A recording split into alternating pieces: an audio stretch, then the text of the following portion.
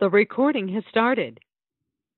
Hallelujah. Praise the Lord. This is Reverend Rosemary with you this evening, thanking God again for bringing us together so that we can partake of the wonderful word that He has prepared for us. We are going to open with a word of prayer. Hallelujah. Father, we praise you. We worship you. We glorify you. We thank you, O Lord, for your great love for us. We thank you for your continued mercy and grace that has brought us into this time, O God. Thank you for keeping us, for undertaking for us, for providing for us in the name of Jesus. And as we join tonight in one accord, Father, we pray that your Spirit will minister to us in a mighty way, O Lord. I thank you, Lord God, that you will meet us at our point of need. You will open the eyes of our understanding and cause us to see wondrous things in your word. And Father, we thank you for writing that word on the tables of our heart, that indeed we may be changed, we may be transformed by your word, that we may be blessed as we become doers of the word. We thank you for what you have begun in our lives and what you are yet to do, so that your name can be glorified in us and through us. In Jesus' mighty name, amen and amen. Hallelujah. Praise the Lord. Well, tonight I have a message that I believe it's very timely. And some might think it's a bit firm, but sometimes we need to be just that with ourselves and also as we minister to others, because this is what the Spirit of God is calling for. So the name of my message is entitled, Be Mature. Amen. You know, there are many believers who are sincere at waking up to the fact that the Spirit of God and the world, the spirit of the world, are completely at odds with each other. And yet there are other believers who just have not really received that revelation as they should. You know, 1 Corinthians chapter 2, verses 11 and 12 says, and I'm reading that passage, it says, for what man knoweth the things of men, save the spirit of man which is in him? Even so, the things of God knoweth no man, but the Spirit of God. Now we have received not the spirit of the world, but the Spirit which is of God, that we might know the things that are freely given to us of God. See, so there are things that only we will know, and these are spiritual things by the Spirit of God. We have, for example, in the book of Hebrews, believers who, because of the pressure that they were undergoing such persecution, that they were drawing back to what the Bible calls to perdition. And the Apostle Paul had to address that issue. And I'm going to be speaking a little bit about the counsel that he gave them, because there are so many principles involved there. And primarily, this one principle, that if we are not moving forward, we are actually regressing. Some people might think that we're just standing still, but you see, this can't happen. We are in a world where everything is moving. It's either we move forward, we swim against the current, because this is what Christianity is. The spirit of the world is very opposite to the Spirit of God. And so we have to swim against the current. And if we stop putting that effort in to move forward with God, then we find ourselves drawing back.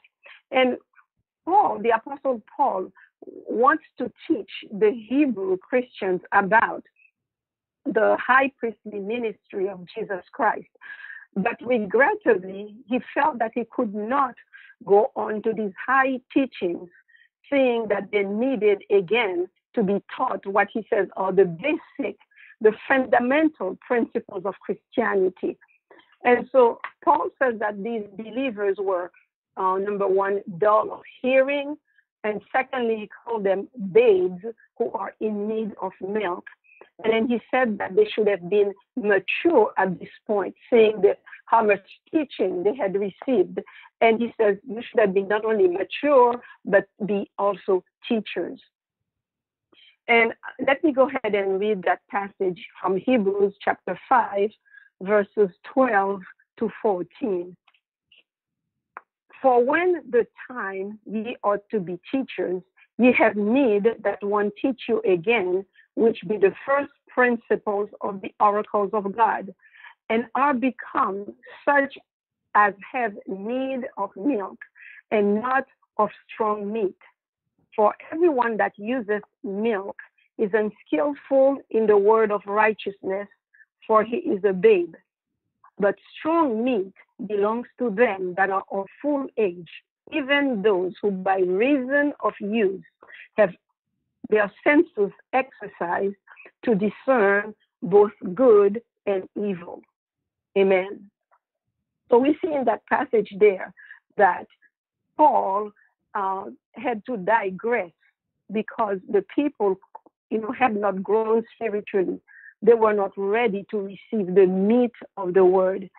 And just like in the church of Corinth, there was carnality, schisms, and division. These things were present in the church.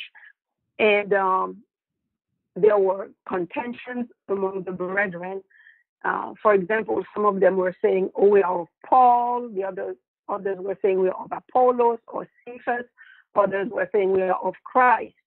And then Paul had to ask in 1 Corinthians chapter 11 and verse 13, he says, is Christ divided? You see, the church of Corinth had more gifts of the Spirit than the other churches, but they had fewer fruits of the Spirit. Amen. And you see, they were acting as babes. And whatever the reason was, it was not justified. And so because of that, the believers in that church, the Hebrew believers, had become what Paul described as dull of hearing. And they did not want to hear the truth, which denotes an attitude of the heart. You see, the right attitude is vital for Christian growth and development.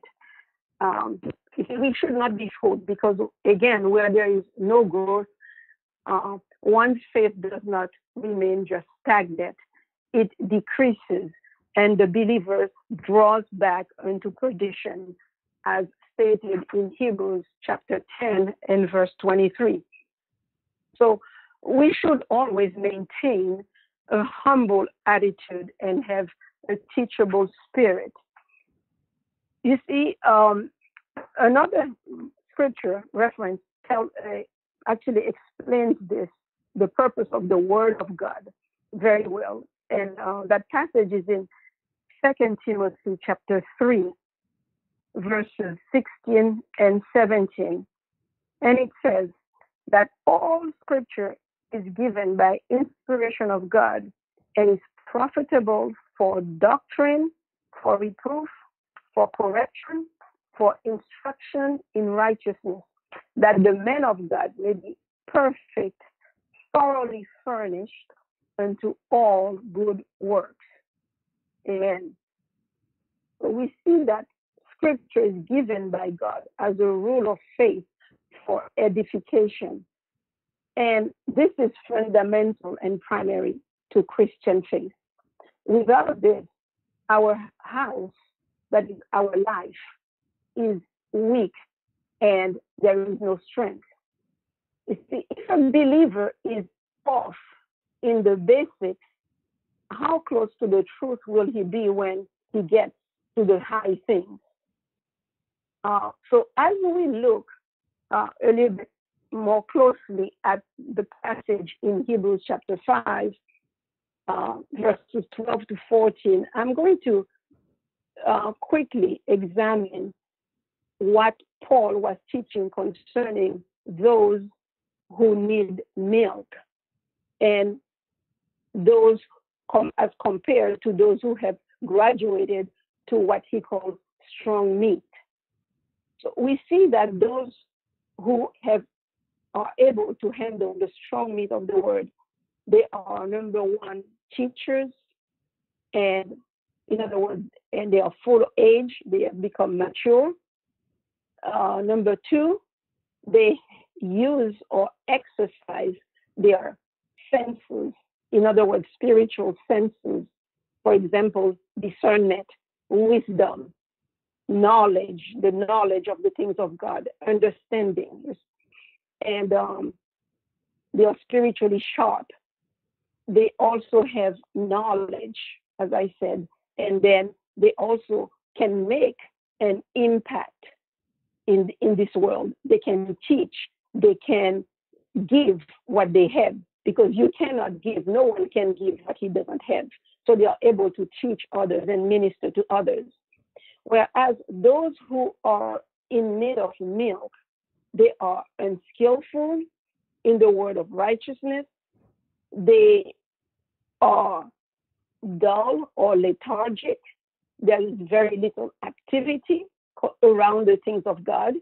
Their spiritual senses are not developed. There is no discernment. There is no understanding.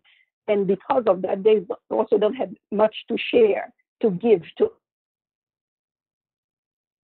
Because of that, they can be taken advantage of through ignorance. And so the Word of God admonishes us to be mature in matters of spiritual understanding. And that should be reflected in our way of thinking and acting, meaning our behavior, our attitude, our manner of life. Actually, in 1 Corinthians, I believe it's chapter 14 and verse 20, it is said that in understanding, we must be men. In other words, be mature. Praise God. So this is what the Apostle Paul is instructing these people, these Hebrew Christians who are on the verge, some of them are on the verge of giving up because of the pressure that they were experiencing. And the one good thing that we have to see is Paul was full of the love of God. Amen. And this correction that he was bringing to them through teaching shows that not only he loved them, but he knew how to handle the correction in a very wise way. He was loving, but he was firm. Amen. And so there is a particular, I'm going to read that passage, some words that he addressed to this church, which sometimes, as we read, may seem very harsh, but again, that I believe was what the Spirit of God was calling for. In Hebrews chapter 6, verses 4 through 9, this is what the Apostle Paul says. He says, "For it is impossible for those who were once enlightened and have tasted of the heavenly gift and were made partakers of the Holy Ghost and have tasted the good word of God and the powers of the world to come, if they shall fall away, to renew them again unto repentance, saying they crucify to themselves the Son of God afresh and put him to an open shame. For the earth which drinks in the rain that comes often upon it, and brings forth herbs meet for them, by whom it is dressed, receiveth blessing from God. But that which beareth thorns and briars is rejected, and is nigh unto cursing, whose end is to be burned." Verse 9, he says, "But, beloved, we are persuaded better things of you, and things that accompany salvation, though we thus speak. Amen. What Paul is essentially saying here is telling them to get your act together, or you might cross the line and fall off the deep end. Then no one will be able to help you, and you'll destroy yourself. Because he says it's impossible if they fall away to renew them to repentance. So Paul immediately by saying this in verses 7 and 8, he adds, the earth which drinks the rain and bears thorn is rejected and burned. So that seems very severe. However, he also combines this with the love of God, amen, so that they can feel that he's not just being reprimanding them and being harsh. He says in verse 9, immediately he says, he lets them know that he believes better things about them and for them. In other words, he's talking about growth. He's talking about blessings. Amen.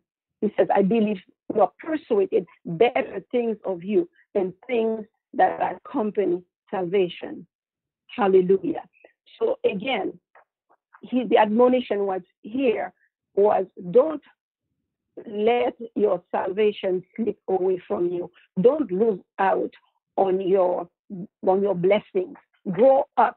Amen. Yes, there will be pressures. There will be, persecution. All of us. The Bible says, in this life we shall have tribulation, but be of good cheer. Jesus says, for I have overcome. Hallelujah.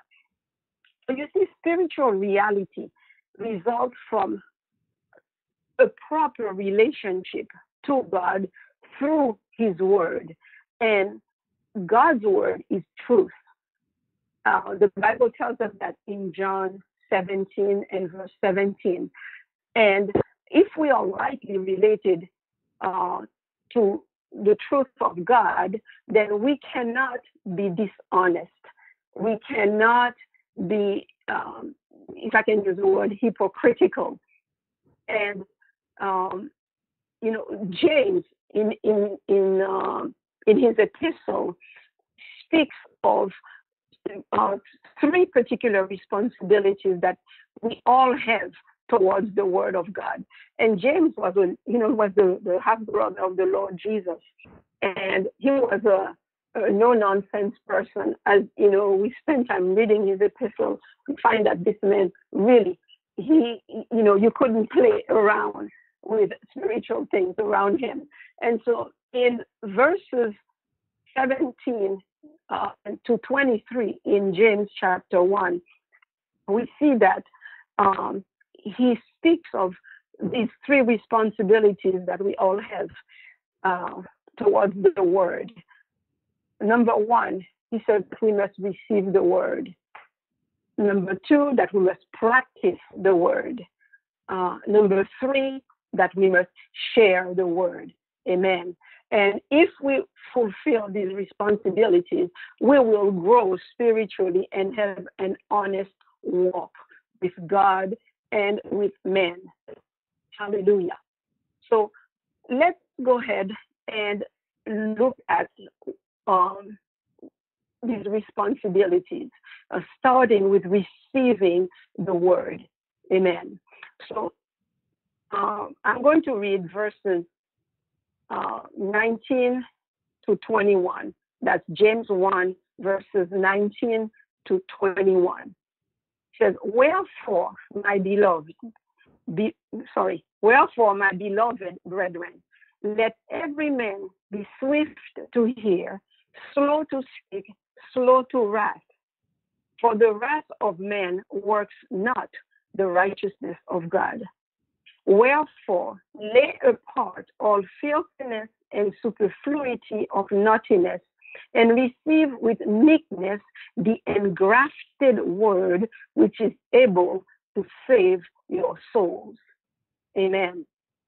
So notice here that James calls the word of God the engrafted word.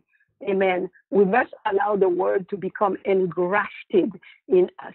We must become one with the word of God. And that happens as we spend time in the word, as we spend time with God in prayer and allow the Spirit of God to download the word in our spirit. And when that happens, then we have revelation about what that particular word is speaking and how that is connected to our life.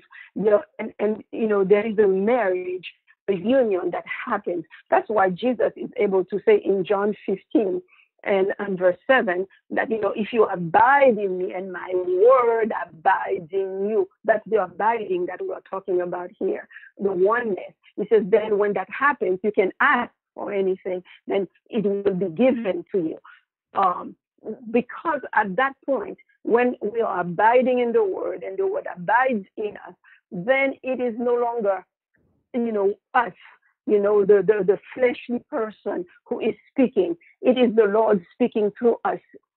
And he uses us as a channel to ask, what is needful so that he can bring us into that place that he had already ordained for us, or to bring an answer and a solution to whatever particular issue that we have placed before him. Amen. And so this is what he's speaking about when he says the word must be engrafted in us. And borrowing from the parable of the sower, which we can find in, several of the gospel, but for example, Matthew chapter 13, verses 1 through 9, and then it picks up again verses 18 to 23, where Jesus is comparing the word of God to a seed, and he compares also the human heart to soil. And in this parable, Jesus describes 4 types of hearts, and he speaks about the hard, what he calls the hard heart, which did not understand or receive the word, and therefore did not bear any fruit. And then secondly, he spoke of the shallow heart. That was a type of heart that was very emotional, but had no depth, was quick to receive the word, very happy with joy. But then whenever persecution arose, then, there was a change of heart. And again, no fruit bearing. A third type of heart is what we could call, for example, a crowded heart, a heart which lacked repentance and permitted, sin to crowd out the word. The things of the world got into it, and again, there was no fruit. And then finally, there is the fruitful heart, which received the word of God, which allowed it to take root and produce a bountiful harvest of fruit. Amen. And you see, the final test of our salvation is fruit. Amen. Jesus says that we did not choose him, but he chose us. Amen. That we could go forth and that we could bear much fruit and that our fruit will remain. Hallelujah. Bearing fruit speaks about a changed life. It speaks about Christian character and conduct, and as well as ministry to others, being done for the glory, in the glory and for the glory of God. Hallelujah. And this fruit might be, for example, winning souls to Christ, or, growing in holy living, sharing material possessions, increasing in spiritual character, or whatever good works that the Lord lays on our heart, even, praising the Lord, being a worshiper. And, there are instructions that, based on Galatians chapter 5, if we look at this portion of scripture that speaks about the fruit of the Spirit that we are given here. For example, Galatians 5, verses 22 to 25. I'll go ahead and read that passage. It says, but the fruit of the Spirit is love, joy, peace, long-suffering, gentleness, goodness, faith, meekness, temperance. Against such there is no law. And they that are Christ have crucified the flesh and the affections and lusts. If we live in the Spirit, let us also walk in the Spirit. Amen. Praise God. So, in essence, we see that religious works may be manufactured, but they do not, they do not have the life of God in them, and they do not bring glory to God. If they are not, if work is not done by the glory of God, by the leading of the Holy Spirit, then they are just mere works done by the flesh. Though they may be good on the outside, but everything that we do must be inspired by the Holy Spirit. Real fruit has in it the seed for more fruit, so that the harvest continues to grow. More fruit, much fruit, as we mentioned again in John chapter 15. But you see, the word of God cannot work in our lives unless we receive it in the right way. And that we must take heed what we hear. He says that in Mark chapter 4, in verse 24. But he also says to take heed how we hear. And the reference for that is Luke chapter 8 and verse 18. And you see, there are too many people, and when I say people, I'm speaking about believers, Christians, who are in that tragic condition in which they're hearing, and but it's not a real hearing. As Jesus said in Matthew chapter 13 and verse 13, he says, hearing, they hear not, neither do they understand. You see, too many Christians are in that place where they attend classes and church services, but they never seem to grow. And it's possible that they may be, as the Apostle Paul described in that case for the Hebrew believers, that they are dull of hearing because of allowing too much corruption of the world to get into their lives, too much decay to settle into their heart and life. You see, if the seed of the word is to be planted in our hearts, then we have to follow, we have to obey the instructions that the word gives us. So one thing he says is that we have to be swift to hear. Amen. Again, going back to James chapter 1, verse 19, he says, I will read that verse again. He says, wherefore, my beloved, let every man be swift to hear, slow to speak, and slow to wrath. Amen. So if we are to be swift to hear, then as Jesus says, let him who has ears, let him hear. Amen. We have to have disposition that we want to hear the word. And hearing the word means that we will acquire the faith that is needed. Hallelujah. To walk in faith. Faith towards God. Hallelujah. And the Bible says that faith comes by hearing, and hearing by the word of God. So you see, just as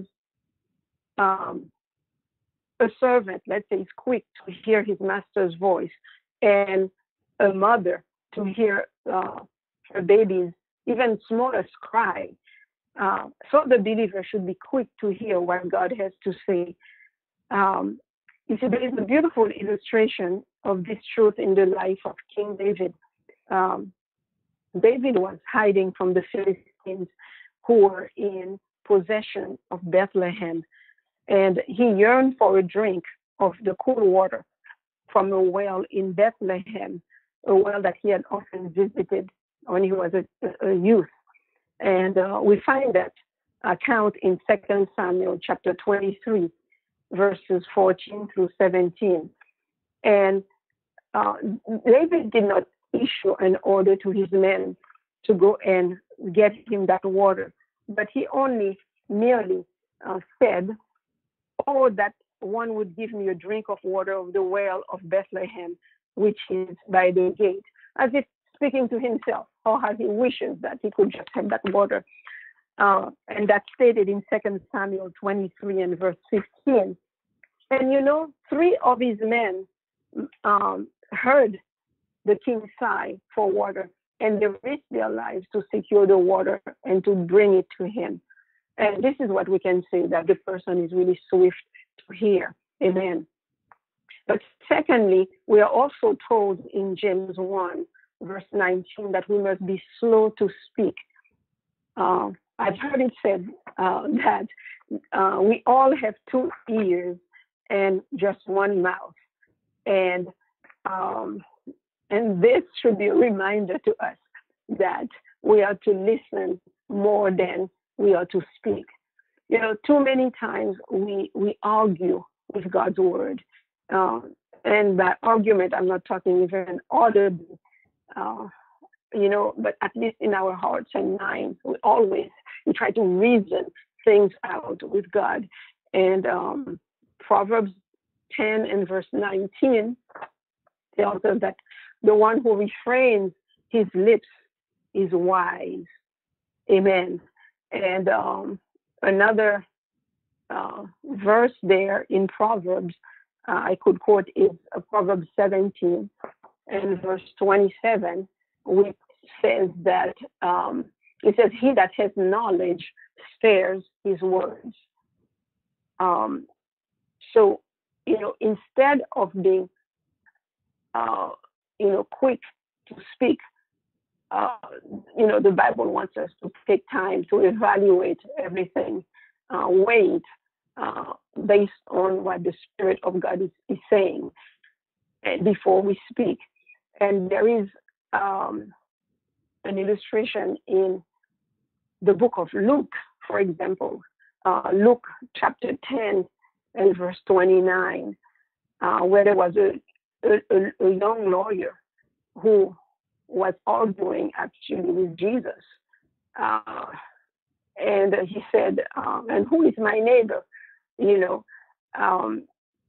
where, you know, in the early church, what happened is that the services were informal, and often the listeners would debate with the speaker. And sometimes there were even fightings and wars among the brethren. And so we need to just not be quick to just, you know, allow ourselves to just question. Let's take time to be, first of all, quick to hear what the Holy Spirit is saying. Weigh things before we speak them out. Amen. And the third instruction that we receive here is in James 1:19, is to be slow to wrath. You see, there are believers who get angry at God, who get angry at the word. And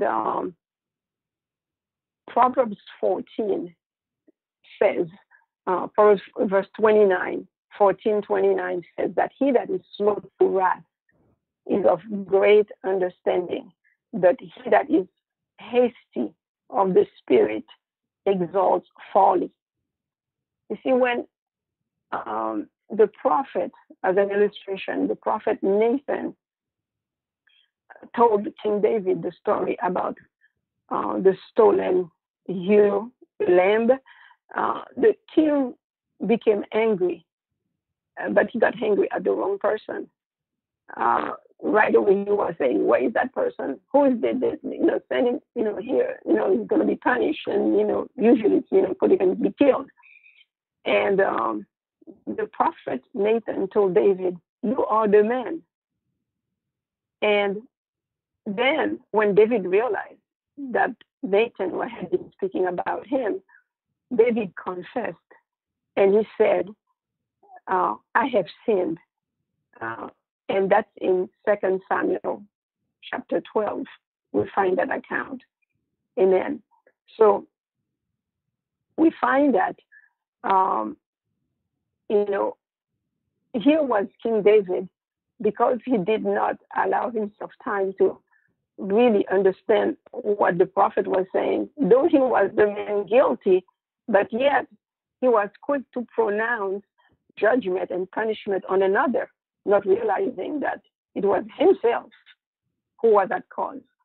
And we have another example where in the garden, when they came to arrest Jesus, Peter was showed that he was slow to hear, swift to speak, and swift to anger.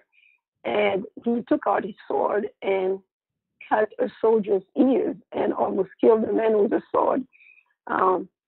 So we see that, many fights in the church among believers are the result of short tempers and hasty words. And, there is a place for godly anger. The Bible says to us in Ephesians chapter 4, verse 26, that, be angry, but sin not. Amen. And if we have the love of the world in us, then sin will be present.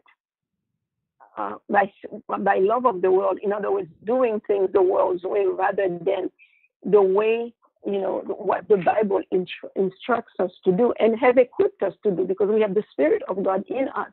We have the Word of God that He's given us. And so as we purpose to walk in the Word, the Holy Spirit will be present to help us through. Amen. But you see, man's anger does not produce God's righteousness, the Bible tells us, right here in James chapter 1 and verse 20.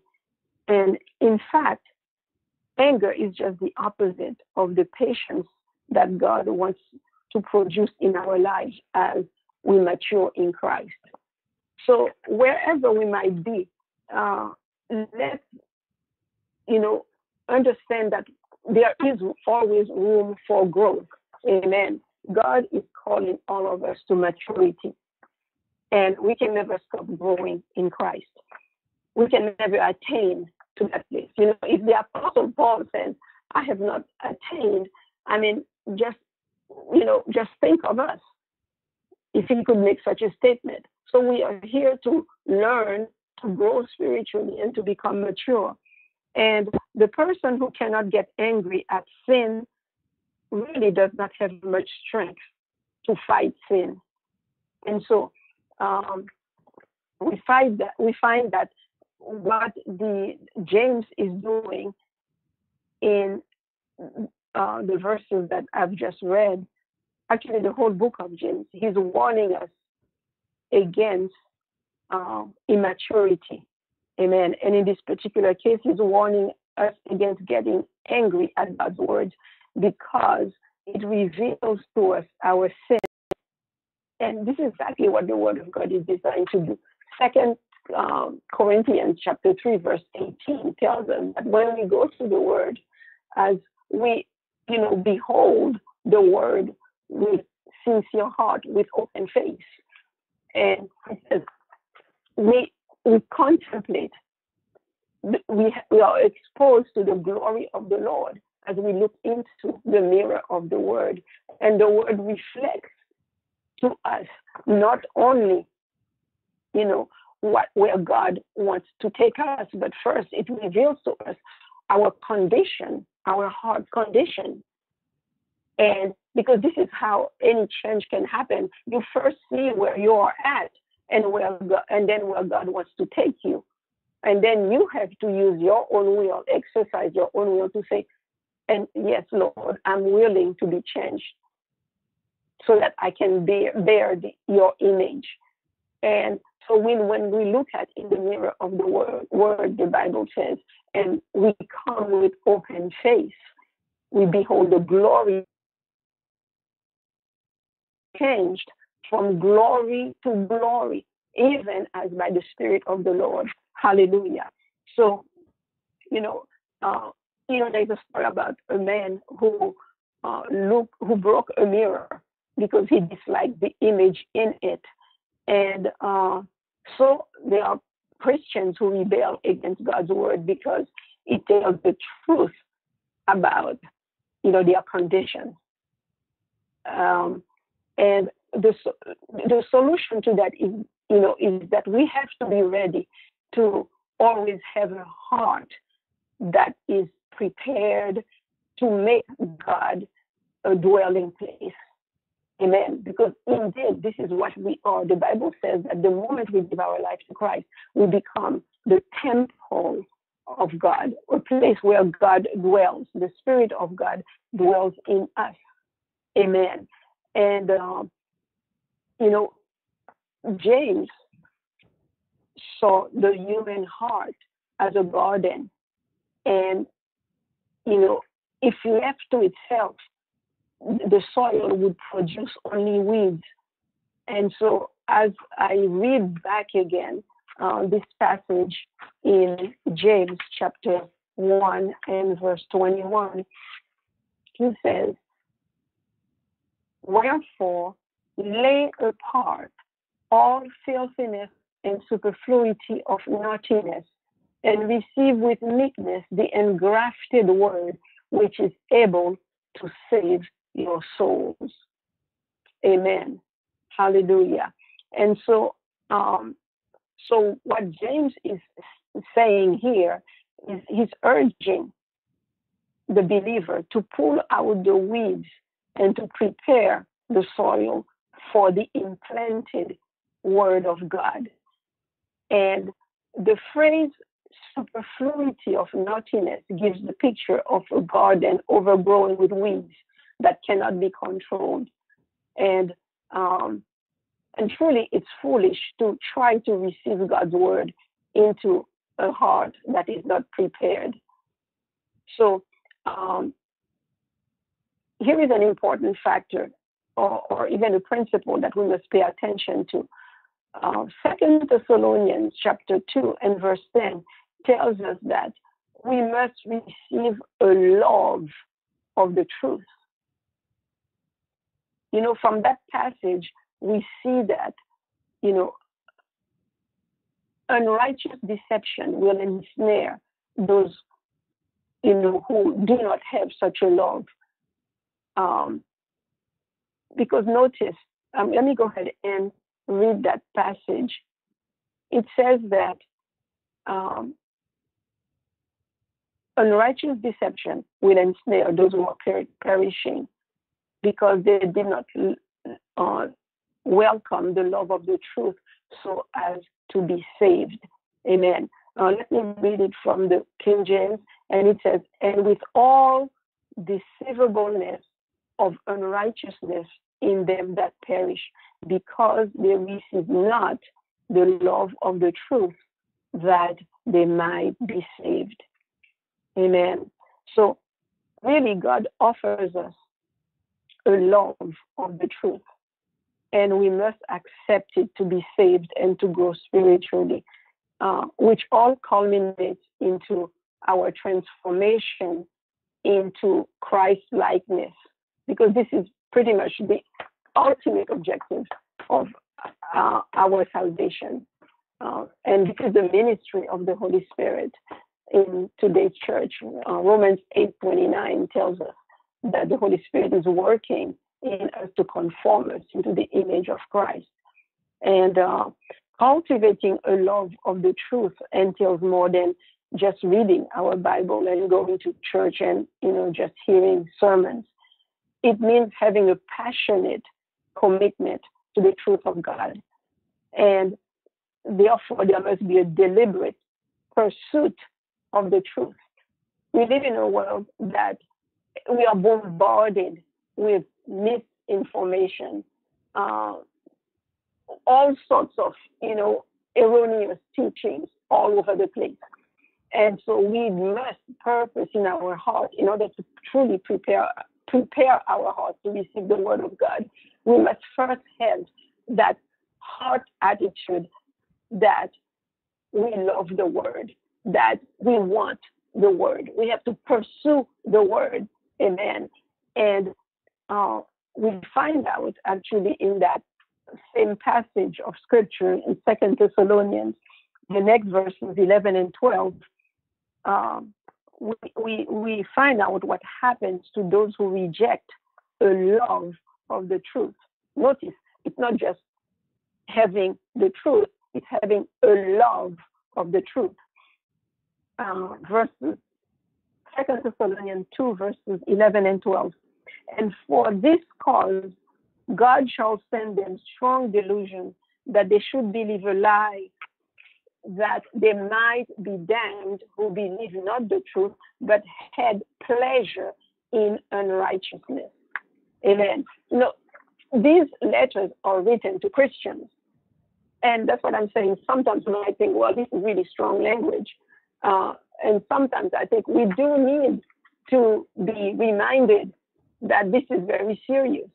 Amen. If we don't keep pushing forward, the world will sell us their lives, and before we know it, we'll buy into them because if we don't have a love for the truth.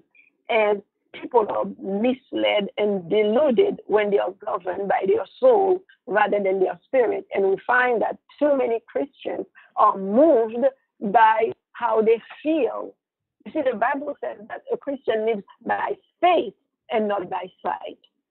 Amen. And so how do we prepare the soil of our heart for God's word? We have to first be willing to humble ourselves and, confess our sin and ask for forgiveness. The Bible says that if we confess our sin in 1 John chapter 1 and verse 9, that God is faithful, that he is not only going to forgive us of our sins, but he will cleanse us of all unrighteousness. Amen. And the second thing that we must do is to meditate on God's word, on his love, on his grace, and ask him to plow up any hardness in our heart. Jeremiah chapter 4 and verse 3 speaks about breaking up fallow ground and sowing not among thorns. Amen. And so we have to have that willingness for God to search us, for God to expose those dark areas in our lives so that we can let the light of God come in and change us. And we must also, as I said, approach all of this with an attitude of meekness. So that's why James is saying, receive with meekness the engrafted word that is able to save your soul. Amen.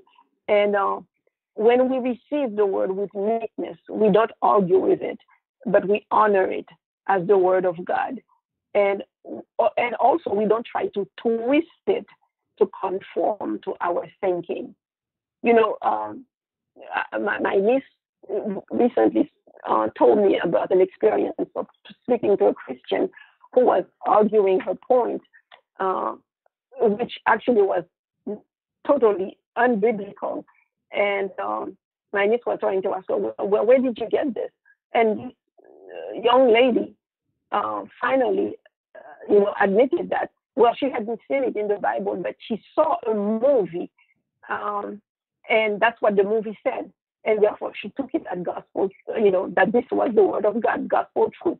So this shows you how much time some people spend in studying the word, in coming to the word of God, to want to know what is the mind of God, and they buy into the lies of the enemy. And you see, the times that we are living in are very challenging times, to say the least. And one of the signs that we are indeed living in the last days is the fulfillment of Jesus' teaching that we find in the Olivet Discourse, which is in Matthew chapter 24. And in verse 12 of Matthew 24, Jesus says this.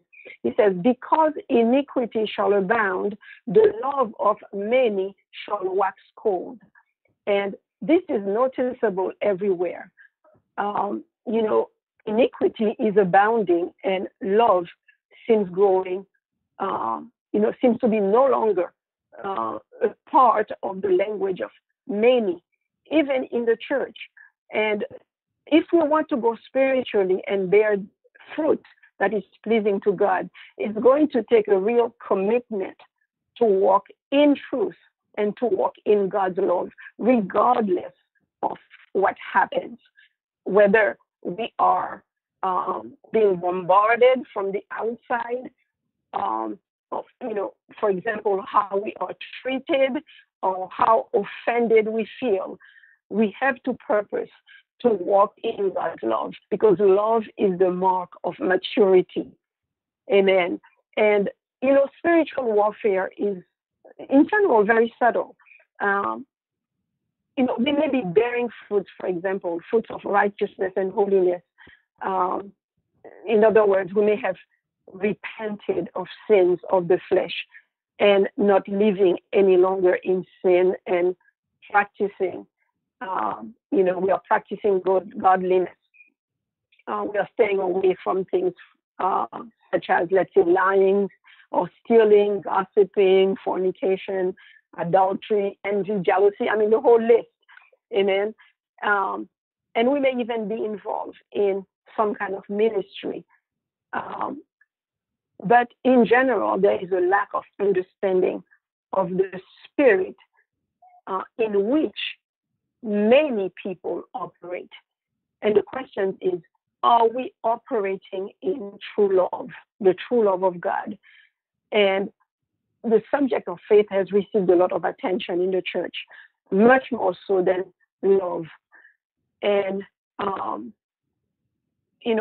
though love should be the spirit behind every act of obedience, but not much is being taught in many churches, or, if I could say even the church in general. And, but you see, the Bible teaches us that faith works by love. So if indeed we believe this, which is the truth, then how come we don't find, more love flowing in the church of Jesus Christ? The Pharisees once asked Jesus, Master, which is the great commandment in the law? And that passage, I'm reading from Matthew chapter 22, verses 36 and 40. And it says, Jesus said unto him, Thou shalt love the Lord thy God with all thy heart, with all thy soul, and with all thy mind. This is the first and great commandment. And the second is like unto it, Thou shalt love thy neighbor as thyself. On these two commandments hang all the law and the prophets. Amen. And you see, no commandment has any weight without the love of God, because love rules over every commandment. It inspires every commandment, and it moves every act of obedience. So you see, all other commandments other than loving God may be limited in application. It may apply, let's say, for example, to certain situations and not to others, or it might, not be for all the time. But the love of God, love, on the other hand, transcends all seasons. It transcends all geographical boundaries and locations, and it floods, it enters into every sphere of life. And when we purpose to love God, then our heart is tender to obey Him and follow what He says. Actually, I believe it's in John 14. He says, well, why do you say you call me master and you say that you love me and you're not doing what I've instructed you? You see, Nicodemus had an encounter with Jesus. We all know that passage in John 3. And Jesus, said to him something that's very important. I'm going to read those two verses. Jesus said to him, verse 3, verily, I say unto you, except a man be born again, he cannot see the kingdom of God. And then again, we see in verse 5, Jesus says again unto him, except a man be born of water and the Spirit, he cannot enter into the kingdom of God. And you see, the point I'm making is this. If we are born again, we have the Spirit of God indwelling us. We then have the mind of Christ. This is what the Bible tells us.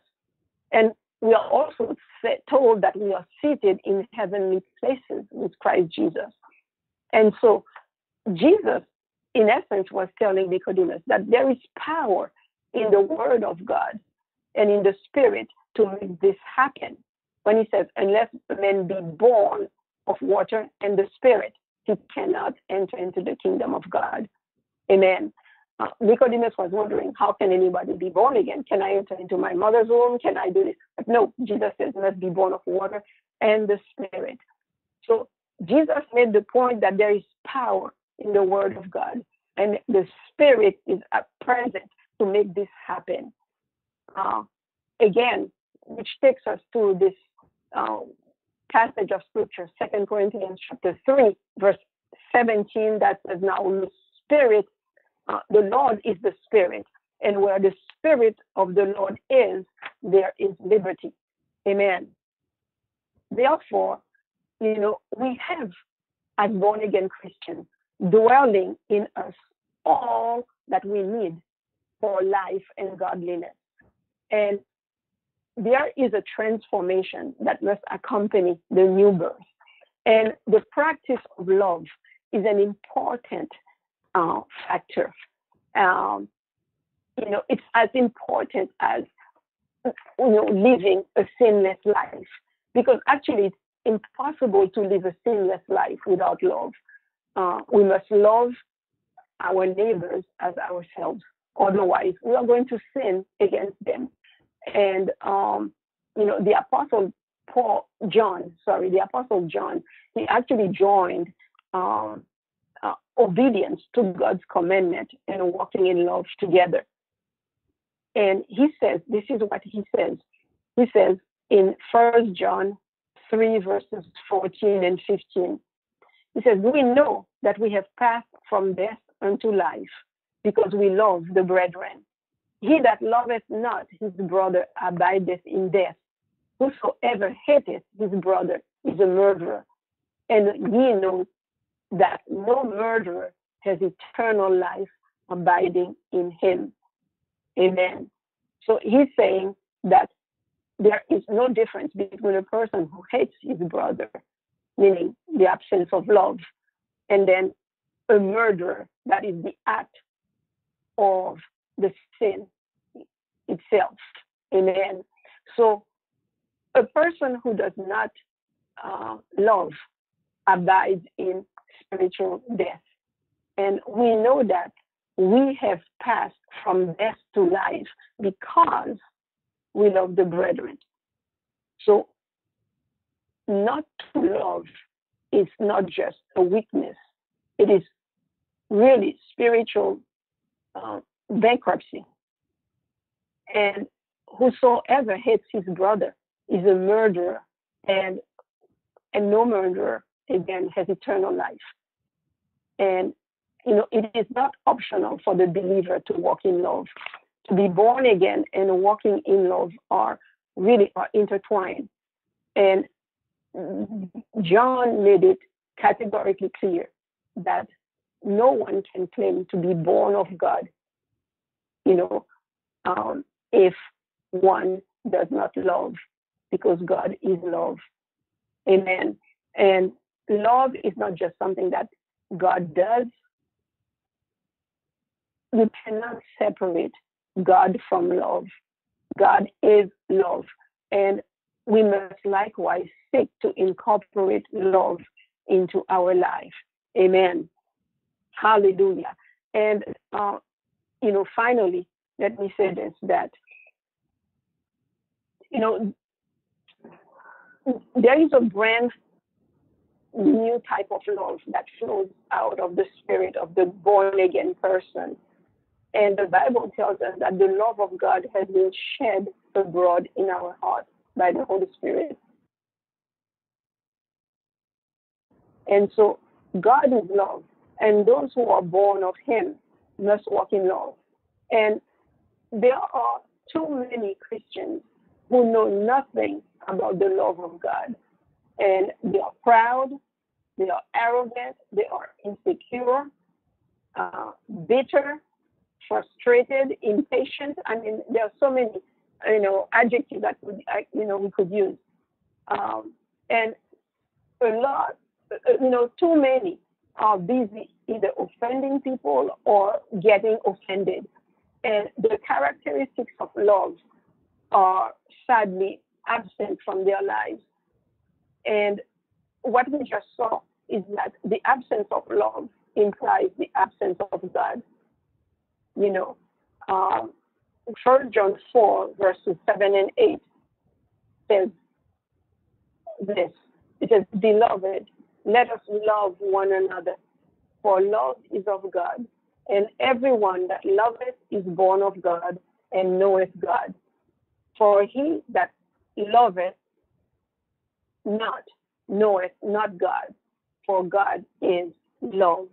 Hallelujah. So, in closing, you see, everyone who loves is born of God and knows God. So let's remember what we first started out with, James chapter 1 and verse 21, telling us to lay apart all filthiness and superfluity of naughtiness, and to receive with meekness the engrafted word, which is able to save our souls. Amen.